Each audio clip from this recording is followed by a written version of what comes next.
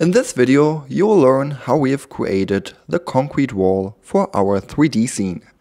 Basically, here we have used the same method as for the stones, but we have to take care that it looks a little bit more handmade and that we have these nice looking fragments. And how we have done that, we show you right now.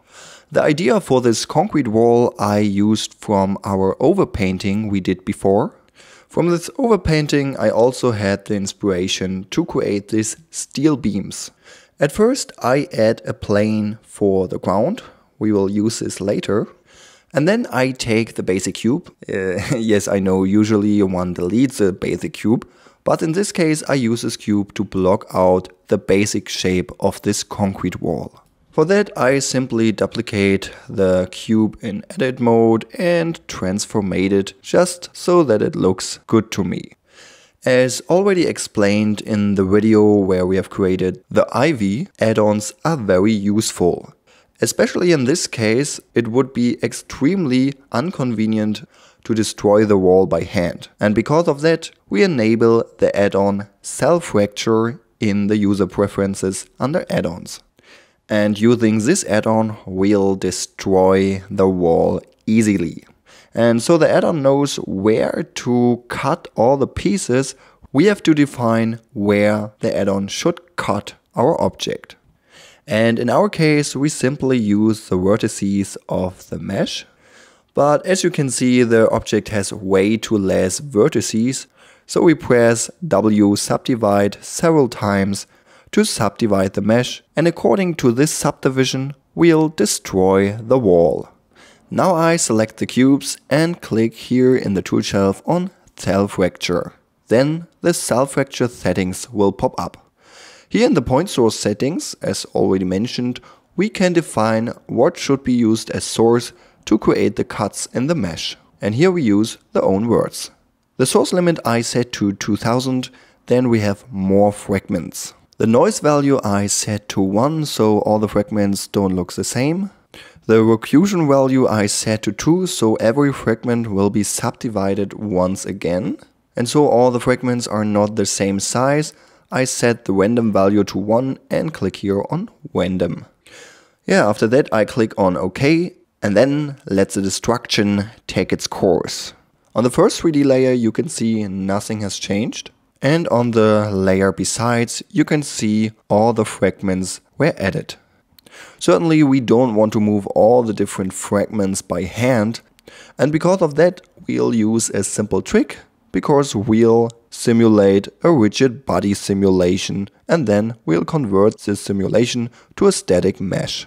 For doing that, at first we select the ground, under physics we click on rigid body, and under type we choose passive. That means the ground is something like a collision object, but using this passive option, this will not move. Now using C, I select all the fragments that should not move during this simulation. That means we select the lower part of the wall. And now I join all the selected parts using Ctrl J. After that, under physics, I also enable rigid body, under type passive. And so that all the moving parts of the simulation will correctly collide on the joint objects from the bottom, we have to change under rigid body collision the shape from convex hull to mesh. Using convex hull, it creates an invisible low resolution collision mesh around our object. With this low resolution, the calculation of the collision is much faster, but the disadvantage is that it ignores holes. That means if we had a bowl, an object would not fall into it, but instead it would collide like there is an invisible lid on it. And because of that we'll use the mesh collision. That means every face of the object will be used to calculate the collision. But in this case the calculation takes a little bit longer. So don't worry, we don't have to set up this collision settings for all of the different fragments. I just select one of it. Enable rigid body under physics, and the settings below we leave them as they are. Then I select all the fragments and I take care that this one where I've already added the rigid body physics is selected as the last one, so it's the active one. And then in the tool shelf under physics, I click on copy from active. That means all the settings we have done on the one fragment will be copied to all the other selected fragments. So if I now play the animation, you can see the simulation gets calculated. I really like this, and to convert it into a static mesh, we have to bake this simulation into a keyframe animation. For doing that, I select all the objects and then in the tool shelf under physics, I click on bake to keyframes. Here we can define the start and the end frame to define which part of the simulation should be baked into keyframes. Now we have a whole lot of keyframes in the timeline. Then I move the pointer in the timeline to a frame where I like the position of all the fragments. Then I switch to the dope sheet editor and simply delete all the keyframes. Down below, some of the fragments are moved through the ground. We simply delete them. Now all the different fragments we don't need separately, so I select them all and join them using Ctrl J. That means now we have just one object for the wall, and that's very useful for our scene organization. Now all the edges of the concrete wall are way too sharp, and if you take a look at objects in real life, there are no such sharp edges. And especially the surface and the edges of broken concrete looks way more smooth. Yeah, and because of that, now we'll use a similar trick like for the stones, but instead of using the subdivision surface modifier, we'll use the remesh modifier that basically creates a completely new mesh using just quads for the complete object.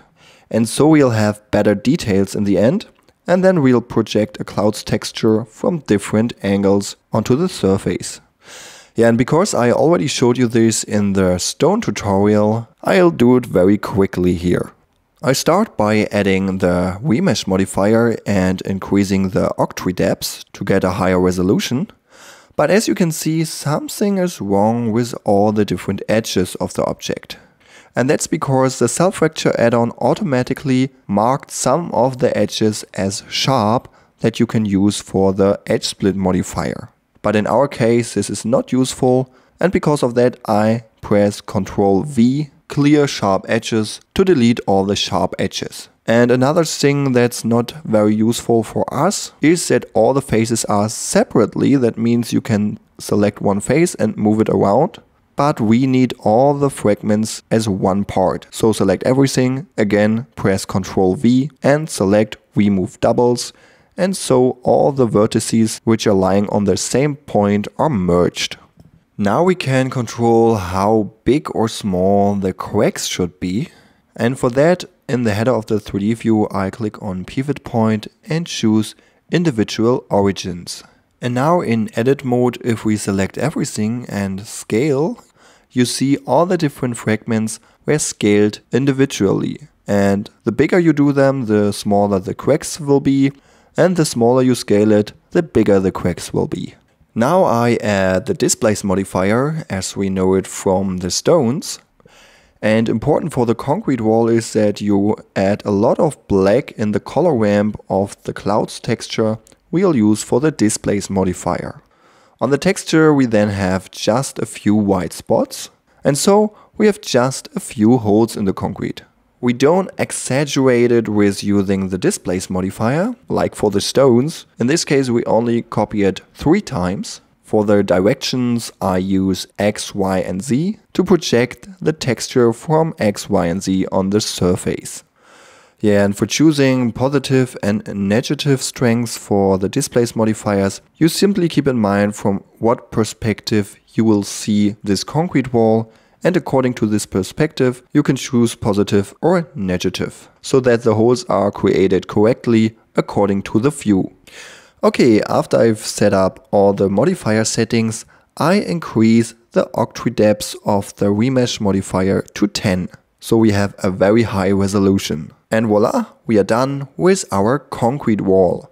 The great thing is, using the modifiers we are very flexible. That means we always can reduce the resolution of the remesh modifier or disable it completely, so that we still can work smoothly in our 3D scene. Yeah, the high resolution of this object is maybe not very useful for the rendering or for working in our 3D scene, but for creating the materials, this will help us a lot to achieve a very realistic result that you'll learn in another video. If we now take a look at the concrete wall of the final scene, you can see we also added these ground plates. Basically, these are simple edited cubes. And then in edit mode, we cut these cubes using the knife tool. And then we simply used exactly the same modifier settings we used for the wall. Yeah, as final step, we modeled some steel beams and placed them into the concrete wall. You can see these are very simple objects. Yeah, and this easy, you can create a realistic looking concrete wall.